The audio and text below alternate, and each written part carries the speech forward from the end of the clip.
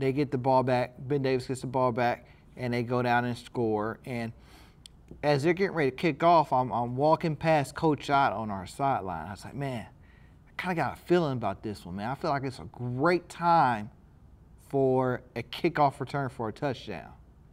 And sure enough, now I'm literally, I cannot believe I called it.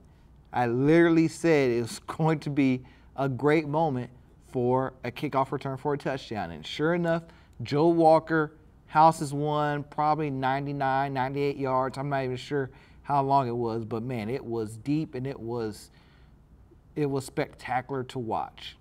It truly was spectacular to watch. He made a great move getting through the hole, ran past the kicker. Kicker had no chance. Once he was within 10 yards, kicker had no chance of getting him down. And basically, it was a foot race between him and one other guy from Ben Davis to the end zone. By the time he got him, you know, he tripped him up, and Joe basically dives into the end zone.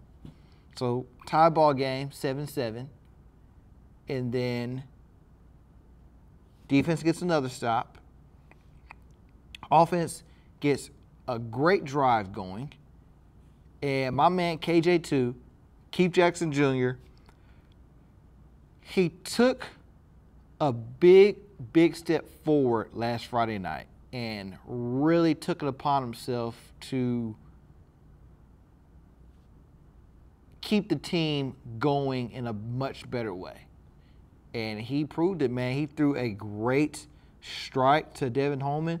Devin makes a play, gets in the end zone, touchdown. Boom, 14-7. Yes, I love it. Let's go. End of the first quarter, we're up 14-7. We're feeling real good. We got 4 stops. We got a turnover on defense. Hey, we could be going towards something that is really, really good for us. Second quarter comes around. Offense, once again, they got the ball. Keith Jackson, KJ2, makes a great running play. 40, 50 yards. I'm not exactly sure how long it was, but man, right down the pipe, right down the middle of the field, touchdown. 21-7. Crowd's going crazy. I'm going crazy. The team's going crazy. That's the type of energy and excitement I needed. Let's go, guys.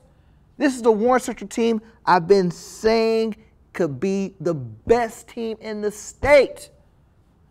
We're playing great football right now. We're executing at a high level.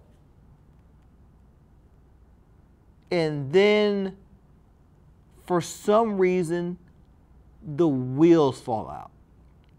And I don't understand why it is. I really don't understand why it is or what happened